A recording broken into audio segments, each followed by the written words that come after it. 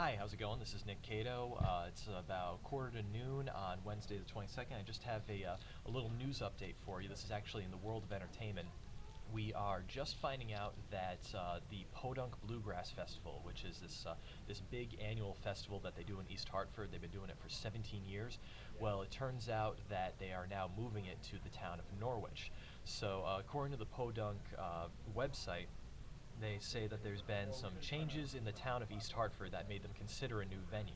So this year's festival is going to be at Dodd Stadium, and the area in Norwich kind of surrounding it. So that's going to be going from Thursday, August 2nd to Sunday, August 5th. This is a pretty big deal because, like I said, it's been going on in the city for 17 years. So it's a gain for Norwich, a loss for East Hartford. So also kind of following along with that idea, I just want to tell you guys about a special assignment piece that reporter John Charlton from Fox Connecticut is going to be working on. It has to do with online ticket sales and reselling tickets.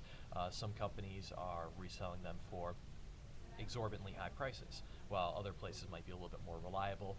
You're going to have to tune in, especially if you are a music buff, to John's report that's going to be on the 10 o'clock news tonight.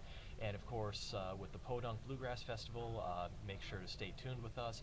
Our music writer Eric Danton is going to be doing a lot more with this, so you can follow him on Twitter. Danton is his Twitter handle, and of course you can also follow us, Fox Connecticut and Hartford Current on Twitter, and make sure you subscribe to this channel for continuous updates.